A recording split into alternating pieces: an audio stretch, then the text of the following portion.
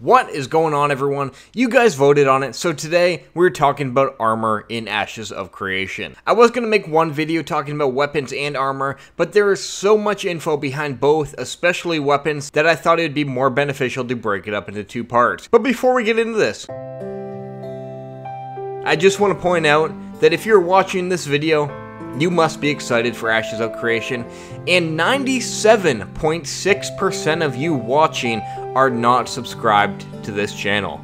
So maybe, just maybe, we change that, and together, we click that subscribe button, because the Ashes of Creation content isn't going to be slowing down on this channel anytime soon, and I want you to keep enjoying it. So just click it, spend that 2 seconds, click that button, and see all the videos you want to see.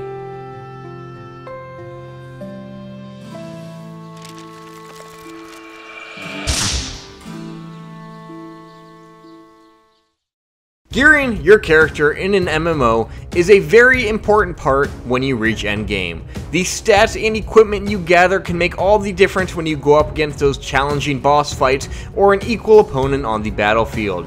And in Ashes of Creation, this is no different. Keep in mind, all of this info is from early alpha and is all subject to change as development continues. When you jump into the world of Vera, you aren't some peasant in rags looking to become a hero. You are returning to a world that has been lost and you are already fairly well dressed. You might not have the best looking garb in town, but you don't look like you're wearing pants you found from a troll either, as you can see in this photo of starting gear. You will set out to collect helmets, shoulders, capes, chest plates, wrists, gloves, belts, pants, boots, and jewelry like all MMORPGs, obtained from crafting, dungeons, raids, and PvP, along with dropping off random creatures in the world, trying to get the best stats as possible for the job. You can see in this image, although this is very early concept and may not be the final stats, we have power, dexterity, constitution, willpower, wisdom, mentality, physical attack, magical attack, and block. These will be what you are looking for on your gear, along with there being elemental resistances that will help you in certain situations.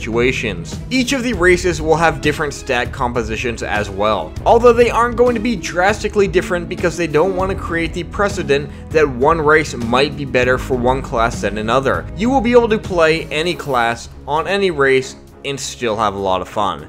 The primary class you choose will also affect these stats, although the secondary class will not contribute to the growth of your stats at all. There will be in the game what is known as light armor and heavy armor. Light armor gearing towards more mobile and more fitting when going up against magic, while heavy armor giving you more health and geared towards more physical attacks. There will be no class locks behind this. A mage isn't going to be stuck wearing only light armor, and a tank isn't going to only be wearing heavy armor. But armor will be more beneficial while being worn by certain classes and in the right situations, and certain abilities will require certain items to be equipped. And I mean, you probably can tank in light armor, but it's going to be a lot more beneficial for you if you're wearing that heavy armor, because it's going to be giving you a lot more health. There will also be gear sets with set bonuses, along with racial appearance of gear sets, and there will be tiers to the armor that can be unlocked as you reach a certain level. Stats on gear are something that will be able to be further adjusted through other methods in the game, such as enchanting.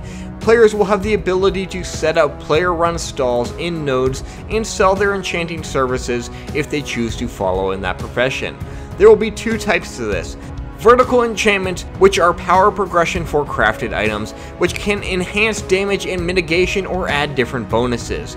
There is a risk to this as you may over-enchant your items, which could potentially destroy them. Horizontal enchanting is more situational based, allowing you to do things such as swap stats. So say your weapon does fire damage and you want it to do frost. It can change that, but it's not going to make the item more powerful overall, just more fitting for the right situation. And there is no risk to this type of enchantment, but can take more time and effort to be done. Armor is being designed so that you can throw on a bunch of pieces from a bunch of different sets and it isn't going to look like a horrible mess. The pieces in a way will flow together, so even when combining certain sets it isn't going to look too far off, and depending on the set you will be able to dye certain portions of armor or cosmetic items, and you're still not going to look like this atrocious mess. There will also be a cosmetic store in the game to buy time limited non-pay to win in sets, as you can probably expect, as we already have cosmetic bundles being sold for the game. These will be equipment in what is called an appearance slot that will change the look of an item while keeping its stats. This will also apply to mounts, caravans, and pets as well, so if you throw a tiger cosmetic on a horse, for example,